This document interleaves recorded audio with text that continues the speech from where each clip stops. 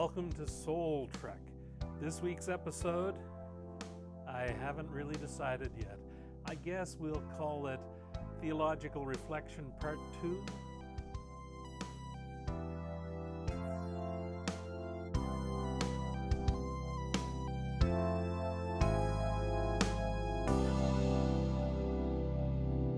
So in the last Soul Trek, I talked about spiritual journeys in terms of the benefits of doing theological reflection.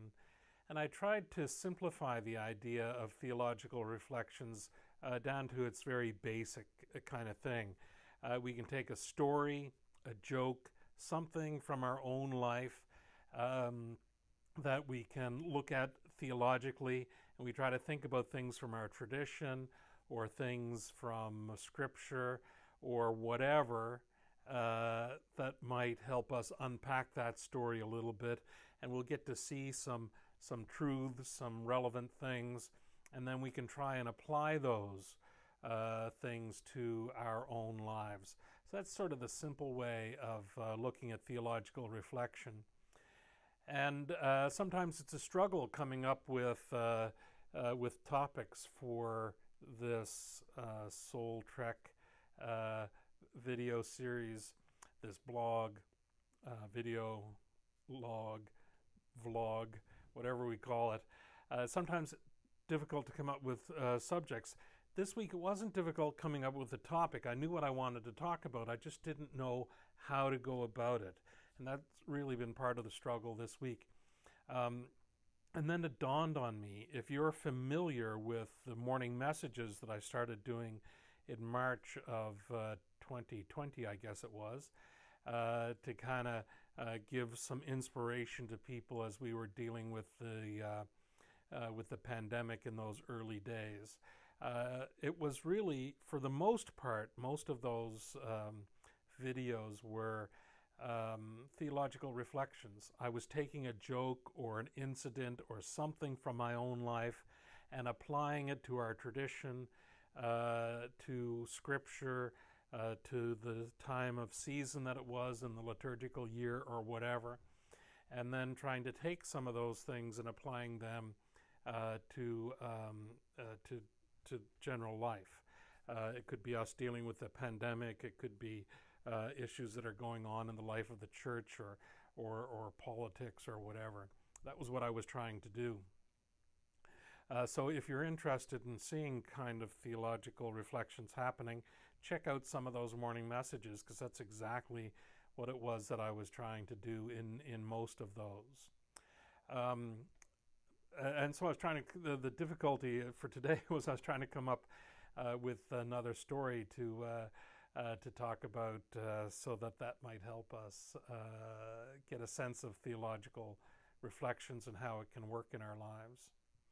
Last Sunday I talked about that, in fact, I'm not perfect most of the week, that I'm sometimes in conflict with other people, and the important thing for me to do is try and see the larger picture, to try to see a larger timeline, that my relationship with somebody that I'm in conflict with isn't just about that conflict, but it's about a bigger thing, a more important thing, our long-term relationship.